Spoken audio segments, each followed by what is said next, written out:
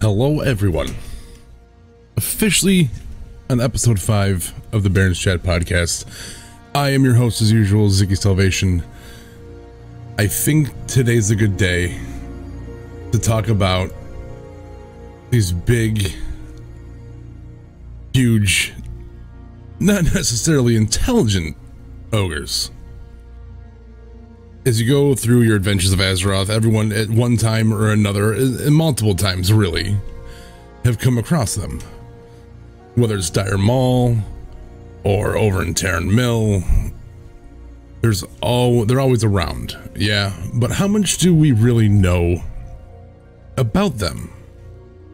Aside that we noticed one of two variations. Either they have one head and a gigantic hammer, or a maul made out of rock, or they have two heads and they have a toga and a staff, right? Ogres are these large, brutish humanoids that are actually, believe it or not, native to Draenor. Back in Draenor, they are not necessarily called ogres, as they're called Dogre, right? Meaning the known earth. They're believed to be descendants of the stone giants that were known as breakers. They were originally enslaved by their progenitors, the Ogre, which would be guys to think of as far as who the Ogre are, like the twin Ogre from Warlords of Draenor, right? Eventually, the Ogre hero Gog, who was a Grand Slayer, showed that it was possible to kill the Grand, which both Ogres and Ogre revered as godlike beings. That is when he founded the Gorian Empire, that would come to rule much of Draenor for centuries until the Draenei came along. Over the years, their influence kind of faded around the world because they're slowly being passed by another descendant, the Orcs. And the Draenei would be the dominant race of Draenor. So to think of ogres as basically the Neanderthal to the orc is completely on track.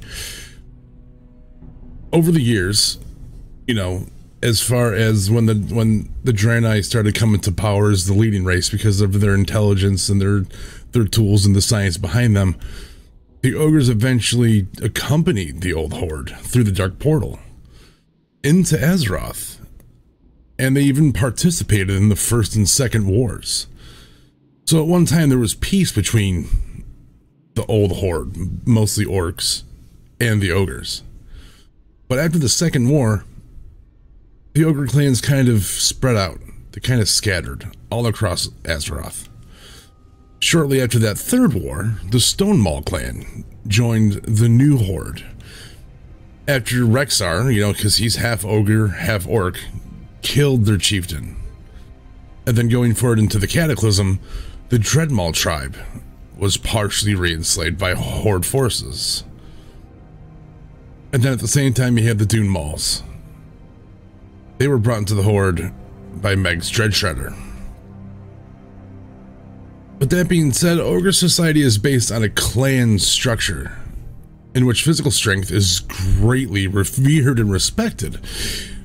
But besting a rival is usually the only way to advance. We kind of talked about this before when we were discussing the gnolls and how their whole societal working kind of happened.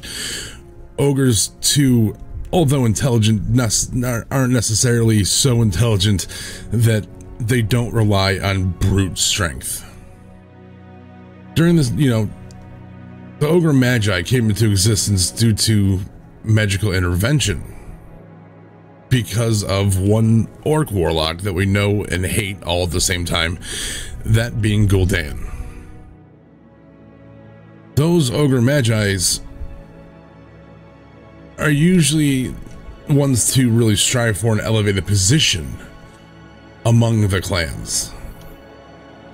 But to the to the alternate Draenor, the Gorian Empire, they were ruled by Imperator Margok, but they aligned with the Iron Horde. If you want to go back a little bit further, Ogres can trace back to Grond, right? Who was the stone giant created by Agrimar, the Titan, to defeat the Evergrowth and those big plant-like spore mounds. But as Grond and the spore mounds fought, pieces of the battling Leviathans fell to earth. And then they gave rise to Colossals, who are essentially children of Grond. And the Genosaur, children of the spore mounds. But after Grond's death, the Colossals continued fighting spore mound through Batan and its minions. But as time went on, a lot of the stone giants they essentially fell to their enemies. From the Colossals' remains, new creatures known as the Magneron emerged. And after the Colossals sacrificed themselves to destroy Batan, in a massive explosion, spores from the plant creatures' bodies, teeming with the spirit of life, kind of drifted back into Draenor's surface and kind of clung to the hides of the Magneron, which weakened them, right? But a lot of the Magneron that devolved into beings called Gron, and even from our small adventure eyes, are massive. And this is what you get after such a huge event had occurred. A small number of Gron contributed, they contributed to degenerating yet again to the Ogron. But that took, as all evolution does, thousands of years.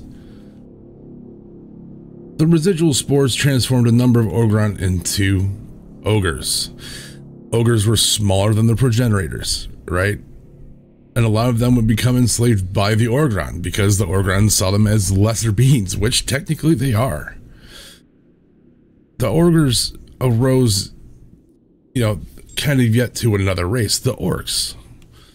The Ogre Lords are the only Ogres known to retain some physical traits of the Gron progenitors. Those are the bony, calcified protrusions on their head and on their back, yeah? Which, if you think about when you go to Hellfire, a lot of the Hellfire Orcs have those bony protrusions. So are the Fel Orcs closer to their ancestors or farther away? You know what I mean? Ogres themselves later calm down. They claim that they're born at the beginning. All that when the Great Forger squeezed the light from the ball that would become Draenor, they also shaped Ogres from the same smoldering clay, giving them kind of a dominion over stone and earth.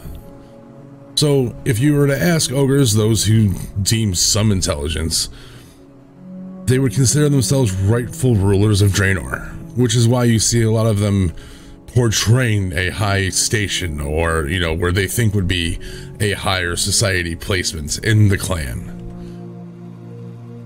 The first great technological innovation that the Ogre Society was ever to really conceptualize was attaching a rock at the end of a very long stick to smash their enemies. But instead of trying to, bash them with a rock in your hand or throw a boulder, they're like, hey, look, if we tie this to this, cool, we have range. That's how the now forgotten tribe broke into the War Maul and the Boulder Fist clans. A lot of people don't understand that when they see these words in game, that they actually pertain to actual history of these races. But at the same time, during the Arakoas, the little bird guys, the Apexis Empire fell, right? The Children of Stone had grown into a number, and they spread across the land. Most notably in, the video right here, going through Gruul's Lair in Blade's Edge. The best fate a conquered ogre clan could have hoped for was to be sent into battle as disposable little gladiators and combatants against other Ogron tribes. But their sick, weak, and elderly clan members were typically offered as living sacrifices to appease the mighty Kron and keep them from attacking other Ogron territories. But in the same vein as the ogres, you have the Gron Slayers. There was a group of the birds, you know, of the Arakoa, led by one named Yanzi.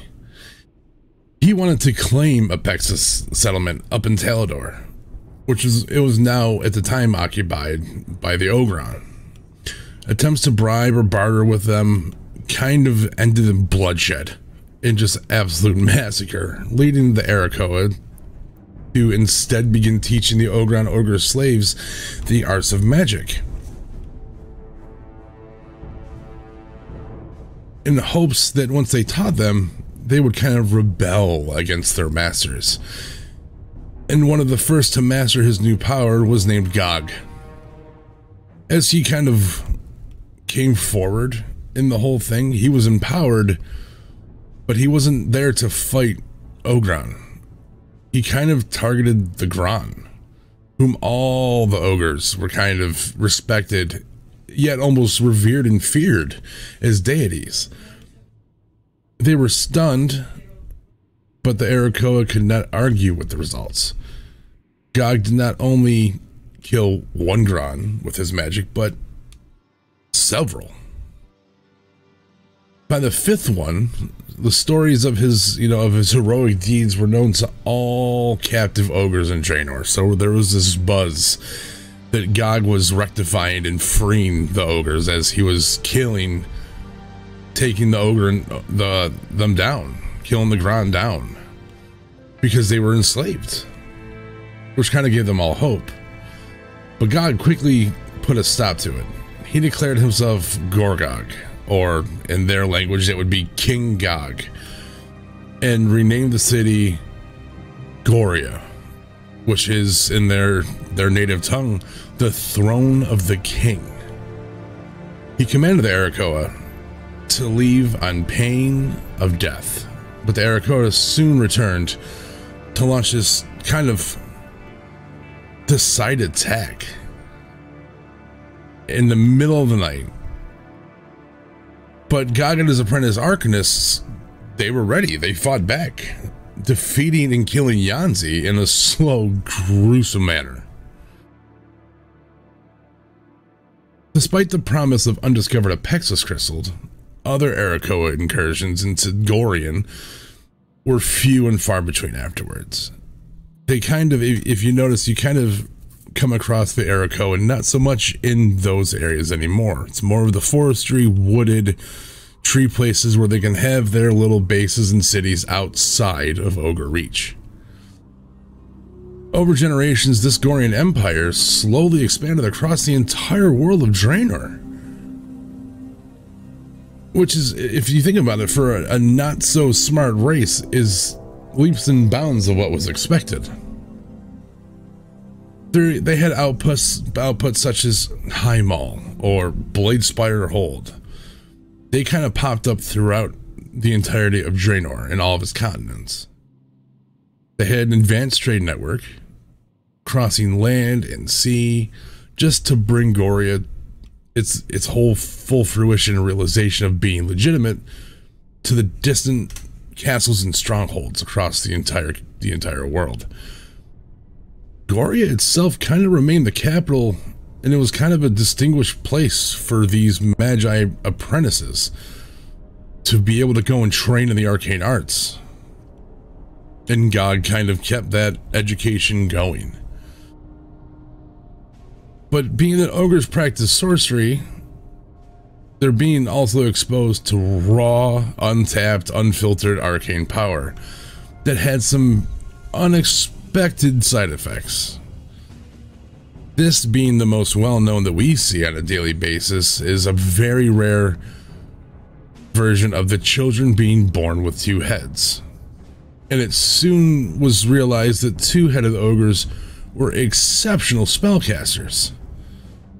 Their appearance would be seen as almost a good omen, so instead of seeing it as a defect, they saw it as something to praise. Goria's arcanists even developed spells to replicate said phenomenon, causing normal ogres to grow a second head and increasing a magical aptitude or intelligence. During the early decades of the Age of Order, a sly ogre chieftain decreed that dispute with the clan settled via proxy one-on-one combat between the gladiator slaves, that the mortality rate amongst the ogres plummeted, leading to what they consider their golden age for expansion. But like all most capital cities, at some time or another they fall, and Goria met its destruction. And that happened when the orcs, the notable tiny, pale in size comparison race, kind of rose to a prominence across Draenor, because they lived on the outskirts of the Gorian Empire. The ogres had little interest because they weren't really afraid of the orcs. They saw them as, they saw their little practices of shamanism, you know, they saw it as like more or less trickery. They really put a whole lot of caution into regard. But when they witnessed the power of a shaman firsthand, they decided to take this power by force. And that's when Imperator Moloch sent an army to drive away the orcs away from the Throne of Elements, and they began experimenting on their power there. There was one specific day where the dissonance between the ogre's magic and the residual energies lingering amongst the remains of Grond, from where the head throne had been formed, caused an explosion that blew apart the entire orcish temple at the site. The instance threw all the elements out of balance across the entire world of Draenor, causing great storms. But Moloch simply sent more spellcasters to replace the ones that were killed in the explosion. Almost like, okay, take one, we got two lined up. The next year, following that huge explosion, the Koshharg Festival, which is an orcish tradition, there was a Shadow Moon Elder named Nelgarm. He was pleading for action. Last of all, the clans had suffered disastrous famines as a result of the elements imbalance. Because instead of having normal cycles of winter and fall and rain and everything else, because of said explosion, at the figurehead place the elements would get together, everything was out of whack. So the clans, the orc clans agreed to join together, and Nelgarm called upon the elements to bless them with their protection. This united orcish army took back the Throne of Elements with very little bloodshed. It was quick work. But then Imperator Moloch was quick to retaliate, and the Gorian armies moved in waves. A total war engulfed the entirety of the planet. And now every orcish male, female, and child had to be prepared to fight. The ogres imagined that as more or less a merciless, tactic that would strike terror into the hearts of the orcs. But we all know the orcs better than that. We knew the clans rose to the challenge, and small raiding groups went mobile, and slowly yet effectively dismantled the entirety of the Gorian Empire's network of fortresses and outposts, pushing ogre armies back into their capital of Goria. They hit them from all sides. The orcs kept their distance on the hills surrounding, having the advantage surrounding the city, content to completely starve the enemy out. Because you can't go out and harvest and hunt and provide if you're surrounded 360 by a force, though small in stature, mighty and effective. keeping you in check. Moloch and his sorcerers revisited their apex crystals, the apexis crystals, should I say, searching out for ways to break the siege in time. And they figured out the Arakoan legend about the Curse of Seath and began experimenting with ways to create a similar affliction among the Orcs, among the Orc clans. Soon, these so-called Red Pox, right, once they succeeded, spread completely across all the Orc encampments that they had set up around the hills around Goria. Mass amounts of Orc combatants, including Nelgarm and his fellow shaman, realizing that the Pox was an unseen attack from the Ogres, and the siege was now doomed to fail. The elements wouldn't destroy Goria because the Orcs to call them and help that they were calling to aid were no longer able to respond. So once the elements and spirit and the Orcs, they both understood that Moloch was to resume messing with the throne of the elements if the Orcs failed. So then the elemental spirits, right? The spirits of earth and water and fire and air decided to unleash their own fury on Goria. And over mere hours, not even days, mere hours, you had lightning, fire, earthquakes ravaged through the entire capital city until nothing but ash and rubble remained. Before Earth itself opened up like a giant mouth to swallow Moloch and the remains of the great city entirely whole. And the reason I love this, the story of the fall of Goria, the entire destruction of Goria, you see that the lore writers had to only have taken an entire, idea from the story of Sodom and Gomorrah. Because at the end of it, with the oppression and the deception being done there was essentially brimstone and hellfire. You know what I mean? And then to be swallowed completely by the earth elemental.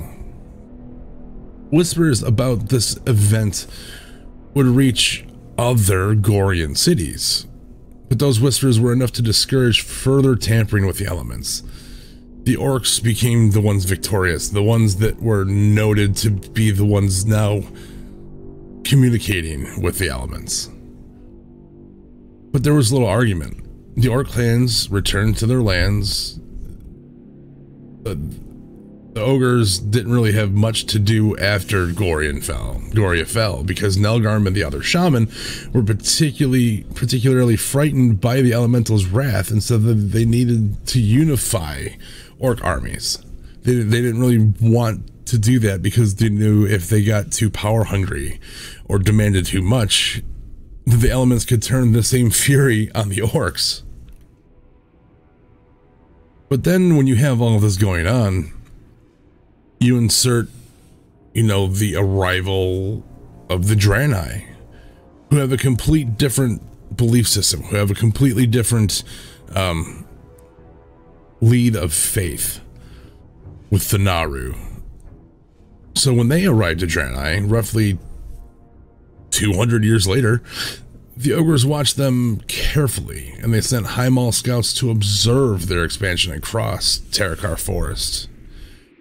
But when they began to construct the great city of Shatrath, which was upon the ruins of Goria, there was an explosion of anger with the Highmaul clan. It was kind of seen as an unforgivable insult, almost a completely disregarded, though to the ignorance of the Draenor who knew nothing about it, as a huge move of disrespect.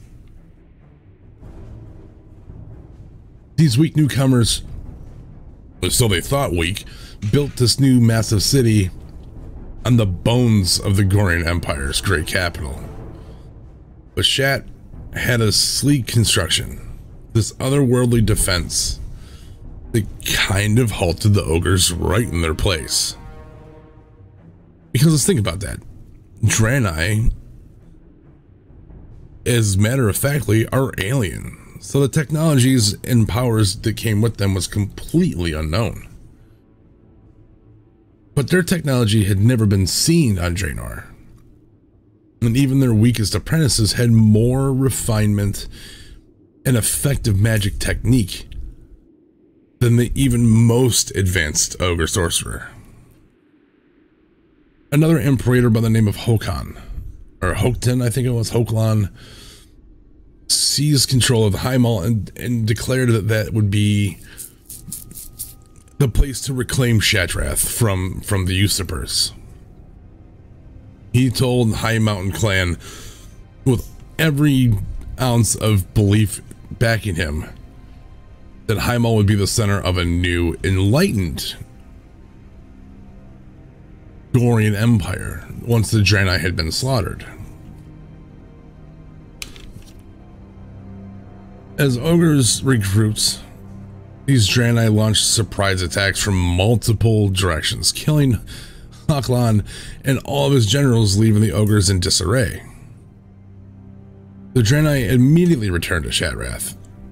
As their leader, Velen, the prophet we all know and have seen do countless acts of good in regard of the Draenei and then watch him fall. That same Velen appeared to the city's ramparts and told the ogres, just go home and we won't hurt you.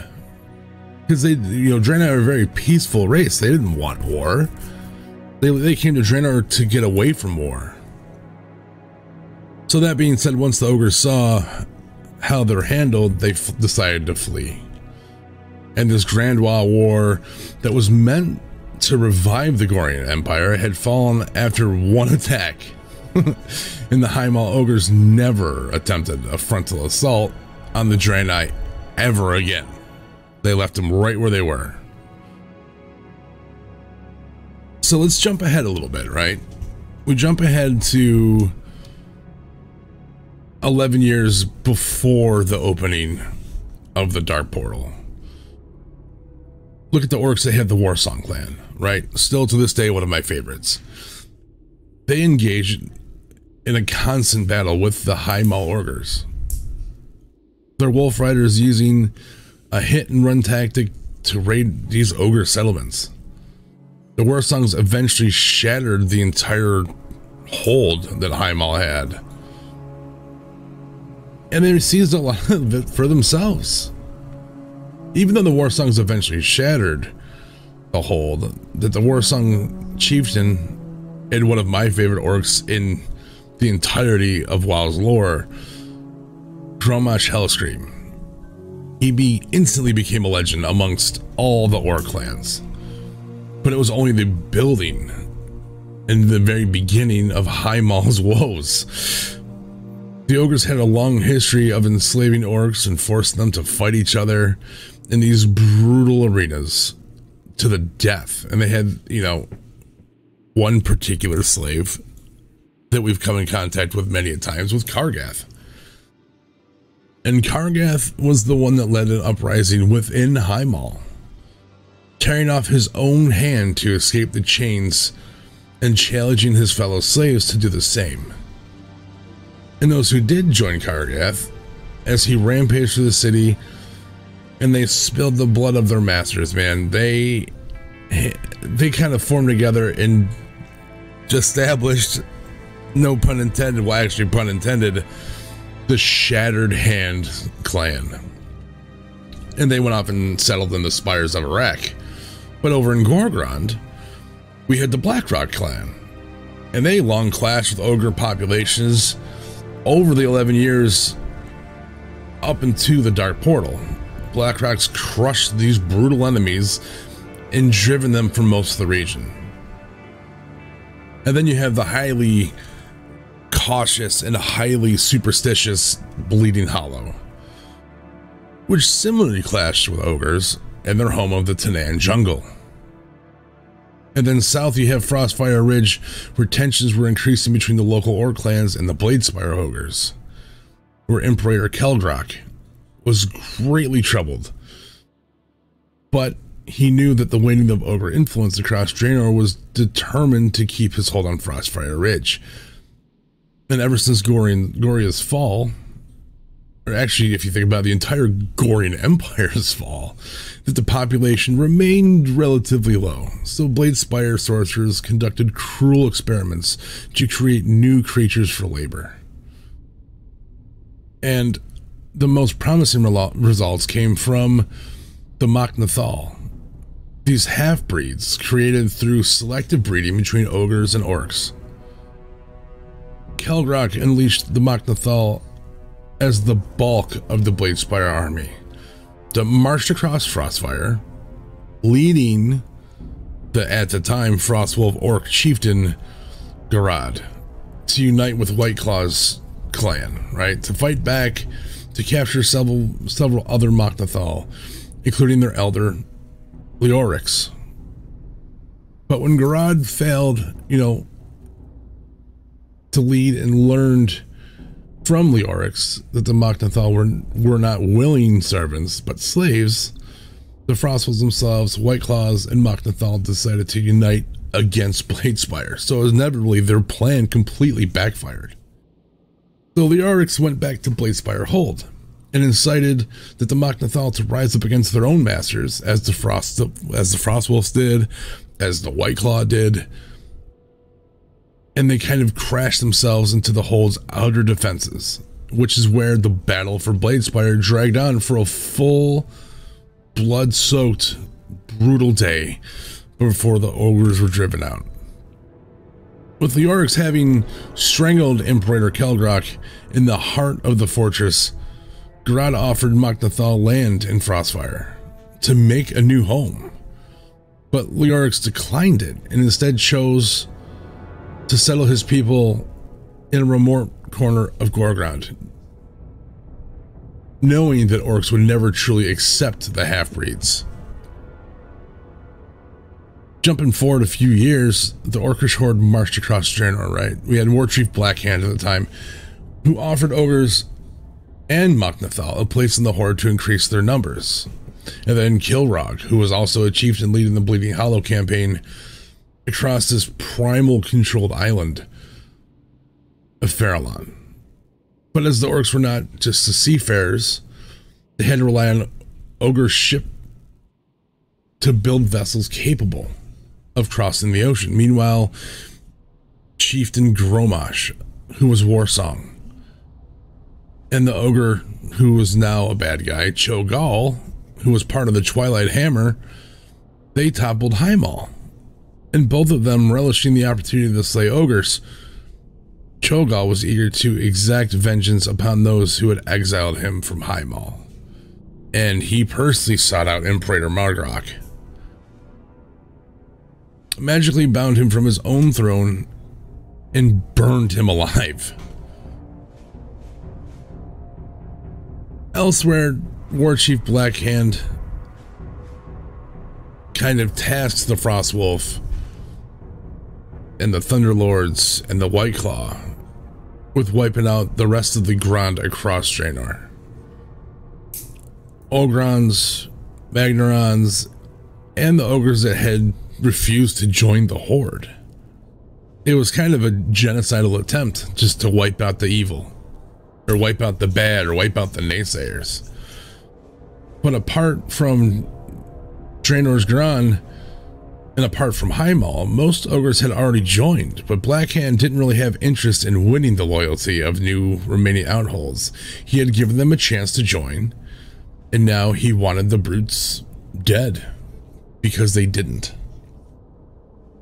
Frostwolves and Whiteclaws saw really no honor in hunting this way, because still to this day, the Frostwolves uphold honor.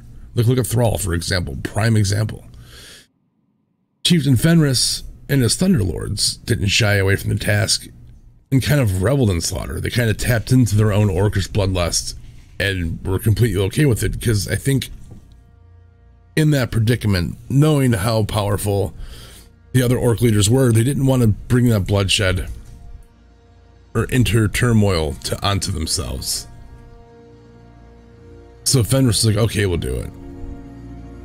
But one of the few ground to escape the onslaught was famously named Gruul, who kind of lorded over a small number of ogres and Gron in Gorgrond. And from his little tiny remote lair in the mountains, he fended off multiple Thunderlord assaults. But inevitably, casualties grew so great that Fenris eventually kind of abandoned all the attacks. If you look at the Ogre during the First War, Ogres ventured through the Dark Portal to Azeroth, but for the most part didn't really participate in the war. They were kind of favoring lands not frequented by the orcs, like the Ogre named Turok, who was a lover of Blackhand's daughter Griselda, led an outlaw band of ogres who took refuge in the Deadmines until they were killed on Blackhand's orders. Jumping forward to the Second War, ogres were brought through the Dark Portal by Gul'dan after the First War to act as enforcers in an effort to quell this needless infighting between orc clans. They also had the difficult task of keeping in check the demented warriors of the Burning Blade clan. And besides said role of being an enforcer, the ogres were also generally looked to many major battles against Ogrim Doomhammer himself. But Ogrim also had a bodyguard of loyal ogre warriors. And then you had the Alliance, who effectively countered the ogres with their mounted knights, which was a strategy that served them well throughout the entire Second War. After the Horde kind of had a conquest over Khazmodan, Doomhammer planned to build a fleet of ships and launch a surprise attack in the heart of humanity's territories. Many orcs had reservations about this, for they were not really a seafaring people, being so dense and heavy. Swimming probably isn't their strongest attribute. However, Gul'dan and his Stormweaver clan urged the allies that it was the best course for action. And in the bay, tucked way in the southwest wetlands, Ogrim oversaw the construction of a fleet. While orcs really didn't know a whole lot about shipbuilding, because there was no ever unnecessary for a ship, some of their ogre allies had a little bit of knowledge and helped construct these immense juggernauts. They were armed to the teeth and more or less a floating fortress. Very soon came to be feared across the seas of Azeroth for their unrelenting ability to onslaught. Gul'dan and his followers chiseled away in one of the high elven runestones of Kel Thalas to create structures known as the Altar of Storms. You can visit it today. Gul'dan turned the ancient arcane rituals that were once used by the Highmaul ogres to create a highly intelligent two-headed ogre magis, which were much more elevated than their predecessors. Few living ogres knew of the technique, but Cho'Gall, who was Gul'dan's follower at the time, was one of them. He handpicked the ogres who would undergo the transformation and oversaw the rituals completely himself. So before long, we had ogre magi emerging from the altars, and as they were just as powerful as Gul'dan had hoped, they're more importantly, they very secretly swore their loyalty to him.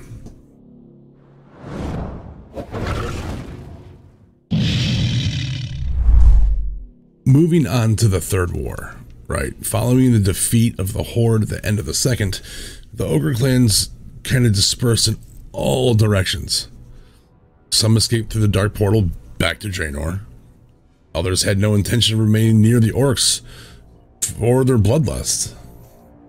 Some ogres made a difficult journey across the Great Sea to the distant continent of Kalimdor, where they found plenty of space to inhabit, while others remained in eastern kingdoms and were ruthlessly hunted by Alliance patrols. But during the Third War, many of the Ogre lords rallied the remnants of their scattered people for some unknown purpose. And they were living near Hearthglen, right? Descended into the hills looking for a fight. No one really knows what they were looking for. The Ogres themselves played no part in defeating the Burning Legion during the Third War. But after the war, a lot of the one Mok'Nathal that is an actual member of the current Horde, Rexxar, traveled to the home of the Stonemaul clan to recruit the raid against Dalian Proudmoore's forces. In the Stonemaul chieftain Korgal, he kind of refused to join the Horde. Rexxar was forced to kill him in order to rally Stonemaul, so he did. Out in the Plaguelands, the Ogre Mugthal and his followers were enslaved by Sylvanas, which we all know how we feel about her, at least how I feel about her. But he later broke free of her control using the Crown of Will. Other Ogre tribes continue to exist in Outland and the rest of the ruined remnants of Draenor, and most of them were enslaved by the Grand out in Blade's Edge Mountain. A lot of them worship Gruul as a deity and answering to the High King Mulgar, and are in conflict with each of the other separate races. But Gruul's small amount of ogres that he ruled during the Horde's rise seem to have expanded, and I don't think we're anywhere near done seeing them yet. If you go to Ogrelara, which is a group of ogres that have been granted increasing intellect by hanging around the Apexis crystals, they've freed themselves from their little demigod oppressors that are trying to bring together this new, more peaceful existence to their race. After the cataclysm on Azeroth, Cho'Gall reemerged, and he kind of brought the legions into the Twilight's Hammer. He tried to get the Gorduni out in Feralis, and kind of was discovered and intercepted by the Sentinels and the Stonemaul clan. If you jump over across the giant, the giant waterways and the giant seas over in Loch Madan, you have Ashian's Stonesmirk, and the Alliance's adventurer hated the efforts of the Twilight Hammer. Morgoth ogres, well, I think it was Glopgut, who was in the Twilight Highlands, were prevented from joining the Twilight Cult by the Horde adventurers when they sent the Dragonmaw orcs. Then if you go down to Tenaris, we have, the Dune Maul. They were recruited into the Horde by that Meg's Dreadshredder. But a portion of Dreadmaw ogres were enslaved by Okerlon, and they were out in the Blasted Lands.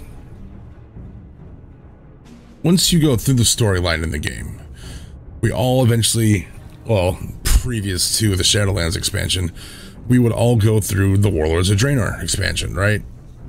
But that is an alternate Draenor.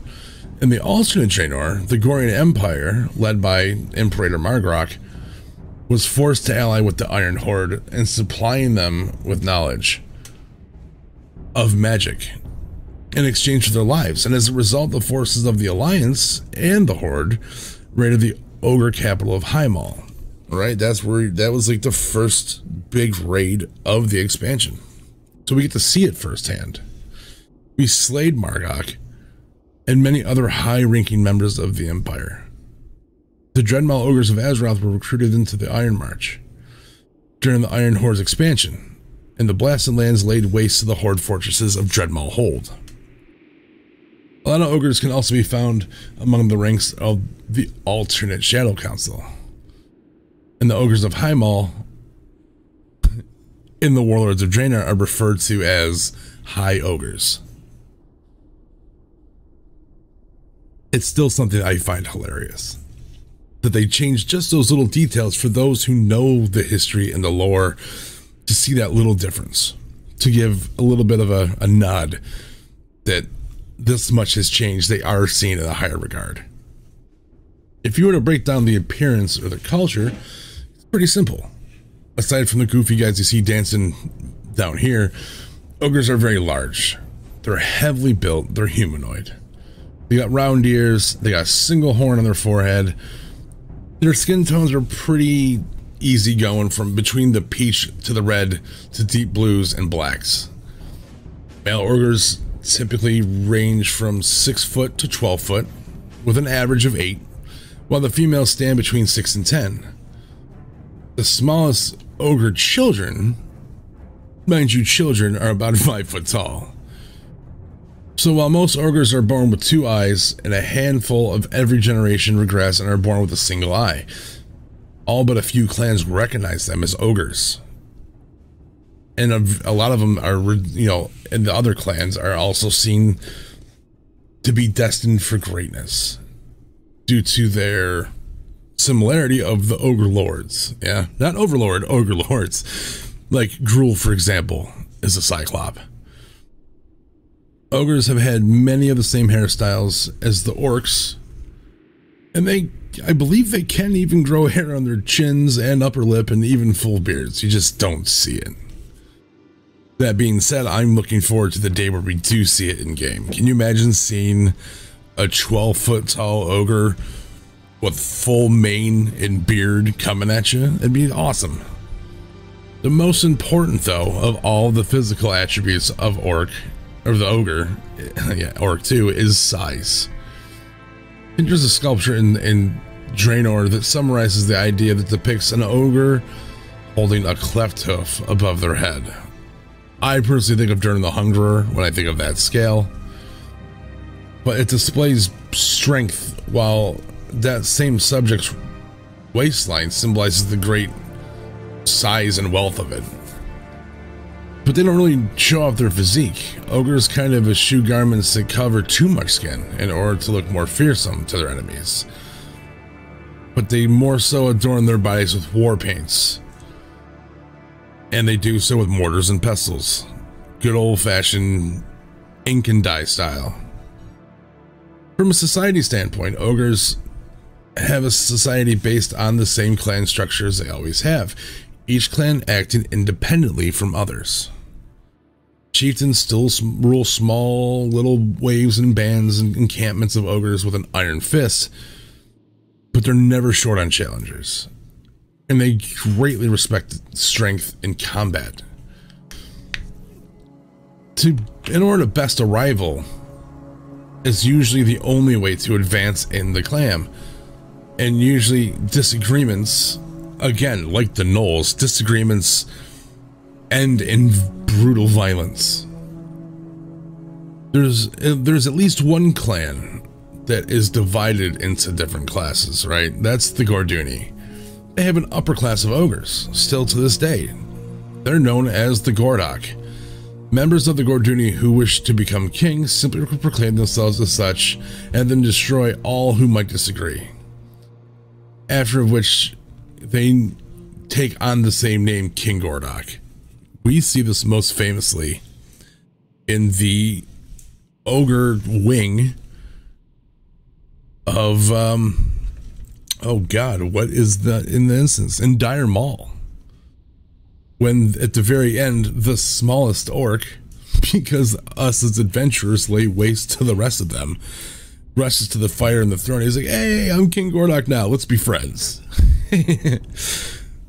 Ogres favor crude stone, huts and caverns known as, instead of being a hive, it's an ogre mound for their dwellings. They often build around steam vents. They imply that they seem to prefer dark and hot areas.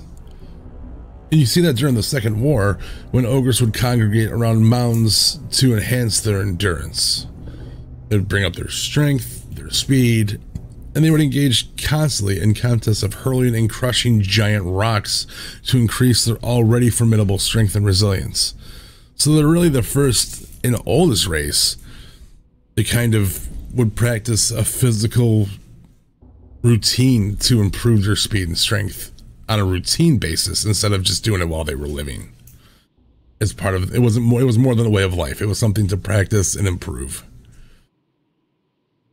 Most of the dismembered remains of enemies and prey, these are also the first encounters you see with meat hooks. You don't really realize it while you're going through orc mounds, especially in Blade's Edge, but there's always, in the big rock huts, you see the meat hooks hanging, or they're strewn across the ground, and they're not ashamed to leave them out because they kind of want everyone to see, go ahead and mess with us and we'll kill you, hunt you, and cut you, and then we'll eat you. Aside from their own tribes, ogres are often found employed as mercenaries. And if you think about by who, it's most often by our little snarky, greedy goblins. But unlike their orc relatives, ogres are very skilled seafarers. The people of Goria thought themselves able to outlast any siege because of their ocean port. But the city's ships were burned down when the city was destroyed by the elements. During the rise of the Horde, the orcs had to rely on Ogre shipwrights to build their vessels, capable of crossing the ocean in Farallon. While during the Second War, the Ogres helped construct those immense, massive, and destructive juggernauts. We mentioned the two-headed ogres, right? The ones that were made. To never assume that orcs are stupid is when they'll get you. That being said, due to ogres' distant descent from this primordial stone giant Grond, who was empowered by Agrimar, they are naturally attuned to arcane. So because of their practices, they kind of naturally pick up arcane magic, which you really see most in the beginning. The Geomancers in Frostfire Ridge, they kind of pride themselves in harnessing the elements, but sometimes they overreach, kind of like with Forge Master Gagda. We see him as a slag elemental Magmalatus in the very dungeon, the Blood Maul slag mines. Still one of my favorites. Just because you get to see an entire subterranean city of how they kind of existed in the flesh. Some two-headed ogres seem to have like compound names, which should be combined of their two heads, like Cho'Gall, Cho and Gall. This is for each head, usually cut, separated by an apostrophe. So which, if you look into the case of an ogre mage, there's one named Beeblefod, B-E-E-B-L-E apostrophe P-H-O-D. That's essentially stating that one head is Beeble, one head is Fod. You see that throughout really the entirety of all two-headed ogres. So they are separate entities, just sharing the same body. Combat-wise, ogres are pretty straightforward. They kind of suffer as much punishment as they dish out. They rely solely on their strength and stamina to carry them to victory. We have proof that at least one ogre had all of his teeth knocked out and lived to fight another day. They're vicious opponents. I mean, they have strength to rip off any warrior's limbs if they chose to, right? But the ogres themselves, amongst all of them, they favor the huge, spiked, gruesome rock-faced clubs to bring down their larger prey that they hunt. Most ogres kind of focus on a path of the warrior and the ranger, but a small percentage still choose ogre magi. They kind of still have this gladiator system. They have the complete affinity for fighting and pitting others to fight. And I don't think they necessarily see it as anything but something of honor. If you're the strongest, most badass gladiator around, you're going to be highly respected amongst your other ogres. And we see these arenas in the game still today. We see the High Maul Coliseum. We see the Stone Maul Arena. We see the Maul. We see the Ring of Trials. We see the Ring of Blood, the Circle of Blood. Rather than using clasps and locks, ogres bind their slaves to using unbroken stone circlets. Their centuries of manipulating earth elementals kind of lets them simply shrink the manacles tightly around the slave's ankles, wrists, and neck. One of the biggest things people talk about when they talk about races in WoW is, why don't you ever see the female version? A lot of people take this sexist approach, saying, oh, they must be not seen because they are, you know, they're meant to be kept and bred. Not really always the choice. We see it mostly in the main races. We see male and female because A, player choice, and B, there are just as many effective female roles in the major lore history than there are of males. Ogres have the same thing. Ogre women have yet to appear in game, but they're just as common as male ogres. When Aramar Thorn visited Dire Maul, and they're mentioned in passing in the Code of Rule. The few ogre females mentioned in lore include the unnamed wife of Tharg, who died by the claws of the black dragonflight, which is huge to be witnessed in itself. And then we also have the female who served King Gordok in Dire Maul, and Karga of the Gorduni. There's a mysterious island of Ogrezonia. It's said to be inhabited by a giant female ogres who are rumored to perform horrible rituals on men who happen upon their island. And it's funny because if you notice, not many people realize this, during Hollow's End, there's actually an ogre female mask you can obtain. So they're completely relevant, just haven't yet been brought into the game. Now that being said, does that mean ogres are going to play a bigger role down the line? Because with Shadowlands, we just bounced back to 60, and there have been no new races mentioned as far as unlockable. Knowing that ogres are both Alliance and Horde known, and have been known to be mercenaries on both sides, and have been known to interact with both sides, I still feel that they would be a Horde race. And I feel they'd be a Horde race just because, A, I mean, yes, they're you know, orcs are descendants of them, but they've always seemed to be more aligned and work with the orcs because they're so closely related. If we take a deeper look into what makes an orc, you can also look into their food habits. It's a known thing, but also often overlooked. They have a staple diet of fresh meat, right? Ogres like their food fresh. They're known to keep their prisoners alive until they're ready to be served. When eating humans, ogres prefer to devour them alive due to being fresher. Because when cooked, however, the body is cooked with the blood still inside, not enough meat is considered as tasting horrible. They make note of it. They also enjoy the finer cuisine, like roasted quail as a light snack, or polishing off an entire quail in one bite. Though smaller races, they're most easily eaten with hands. Ravagers are favorite ogre snacks when they're small and not as deadly. And by Ravagers, I mean the ones that we see on the outskirts going towards Zangamarsh and Hellfire. So there's no self-respecting ogre that goes in a battle sober either. Stomper Krieg claims that Ogre Hooch is the best of all hooch, and Gordok Hooch is the best of all ogre hooch.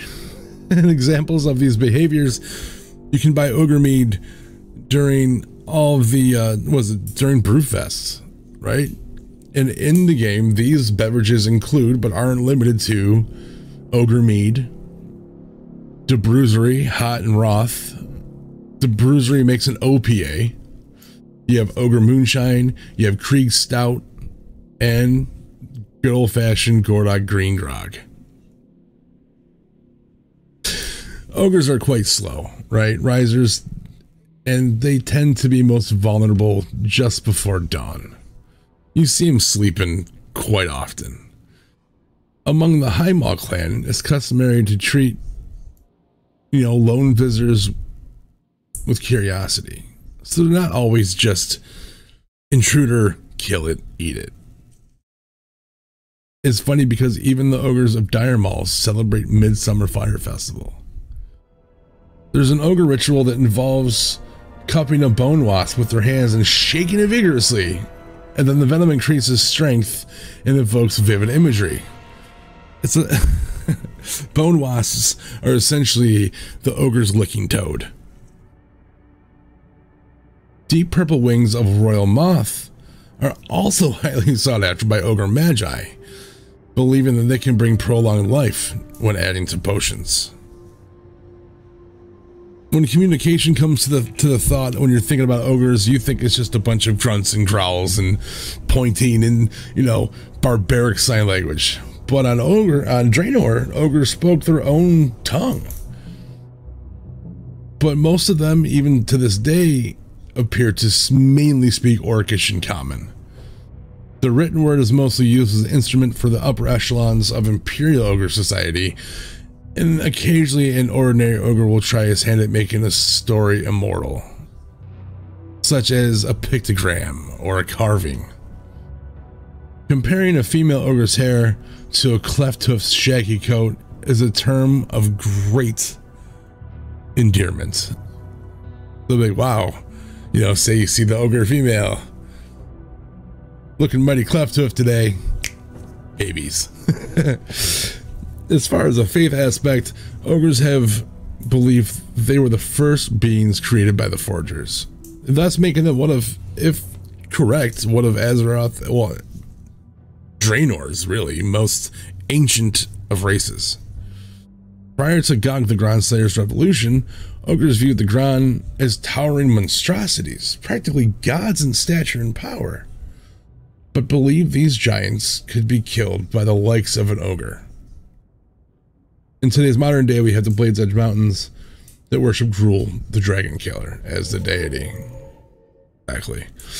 During the negotiations of Gramshar, Imperator Margok disdainfully thought of himself how typical of little beings to look for something outside of themselves to praise, referring to the Orcish belief system in the elements. Then you have Orgrimmar storytellers that describe Orgrimmar as heaven, of how the ogres that have reached a higher existence away from the bloodshed and violence to peaceful illumination. Ogres in the Blades Edge Mountains, for example, occasionally utter phrases that you see, such as king, queen, that there really is an Ogrimmar, and me go to Ogrimmar, because they have such, basic communication.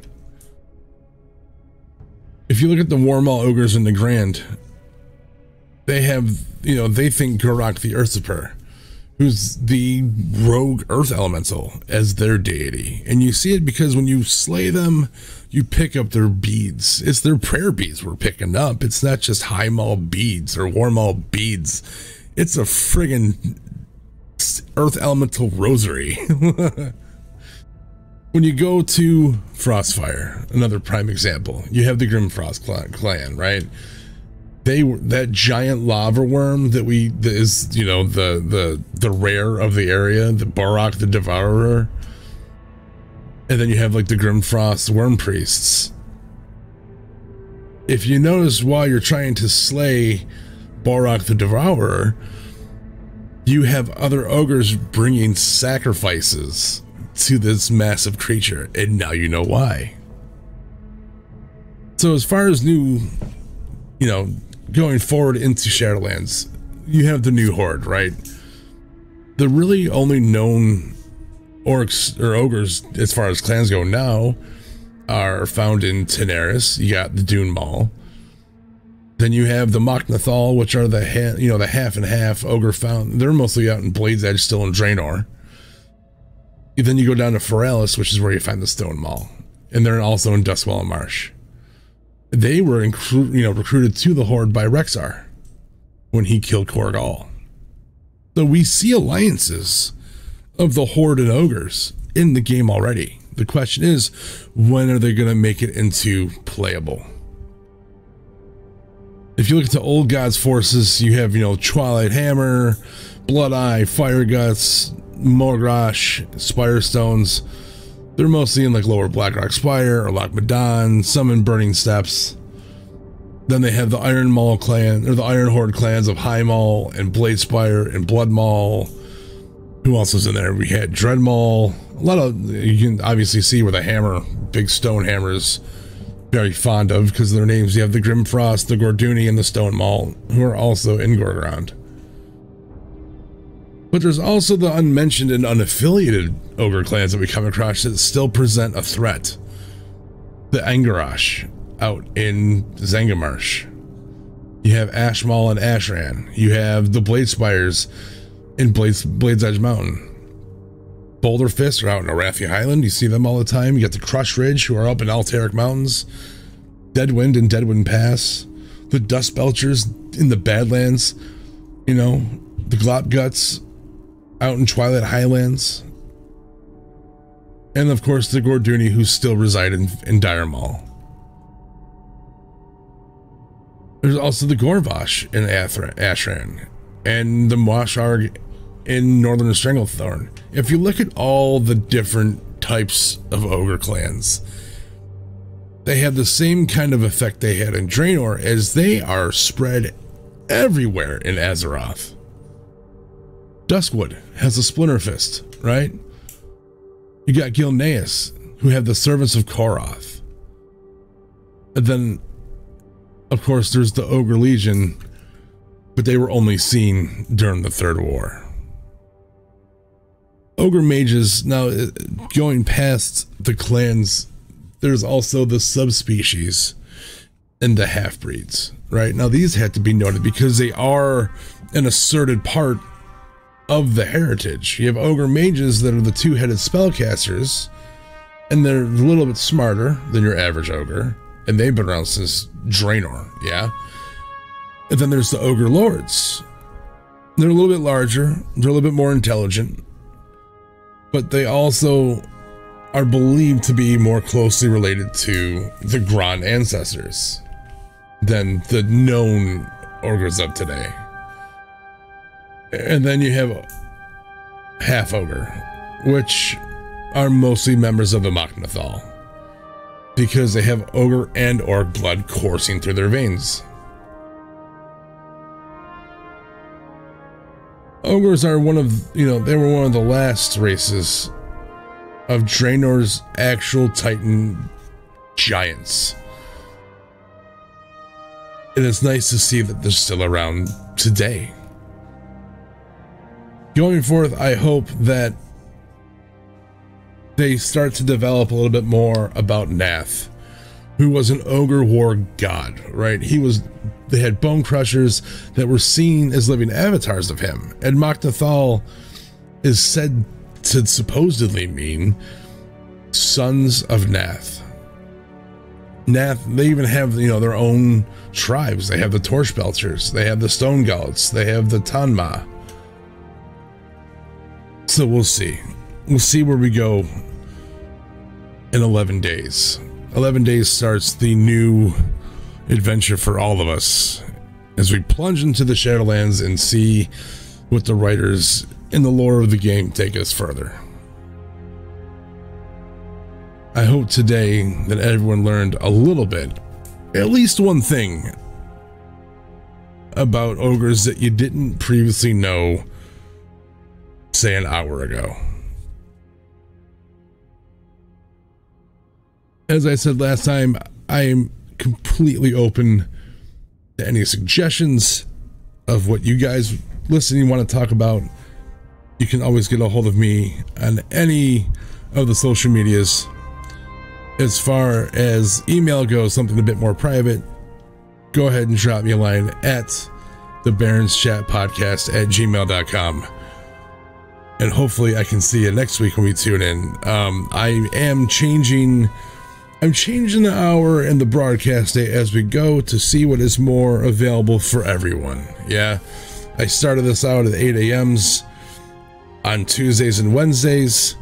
And then I switched to last week was Thursday in the morning, and today, just due to real life situations, decided let's shoot for 5 o'clock on a Thursday. So give me feedback on that, what you guys feel is the easiest time for you to sit back, relax, and hopefully learn a thing or two about the place we love so much. I again am Ziggy Salvation, your humble host, and I hope to see you guys next week. Take care.